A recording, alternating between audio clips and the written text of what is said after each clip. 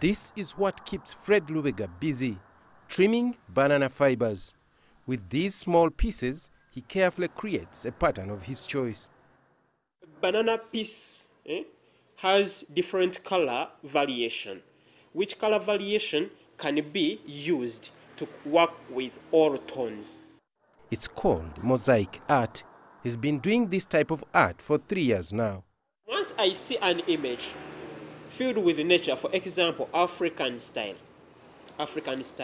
an art piece with an African style that describes African life can be so good and inspires me to use a mosaic art piece to do that piece. His art pieces are inspired by nature.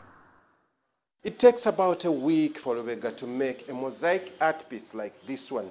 And because of the growing demand of his artwork, he's now training more people the art of crafting using banana fibers. And it is this fine touch that is attracting art lovers to his studio. When you look at Lubega's art, you think it's a camera. But the difference is just in colors. And again, there is a way he tones it. For example, when I look at this picture, beards are toned differently, the dreadlocks, the earrings. Lubega dreams of exhibiting his work at international art galleries.